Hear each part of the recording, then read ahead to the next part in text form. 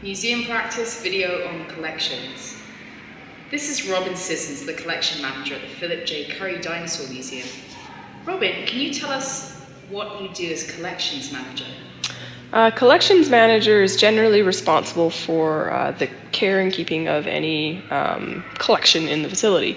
So it could be any kind of collection. For an art facility, maybe paintings. For an archaeological facility, it might be artifacts like stone tools or clothing or things like that. And for a paleontological facility, it's fossils.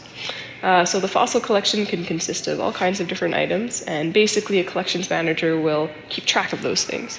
So that means having a catalog that records what is in the collection.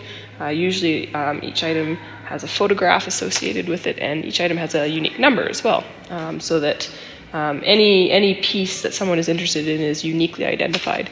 And so those pieces can be used for display, they can be put out into the galleries, they can be used for education in programming, they can be used for research. If visiting researchers would like to come and do some work studying some of the fossils, so they can be used for all sorts of different things. So basically a collections manager manages those fossils, makes sure that they're available for research and that they're properly taken care of if they're being put on display and that kind of thing.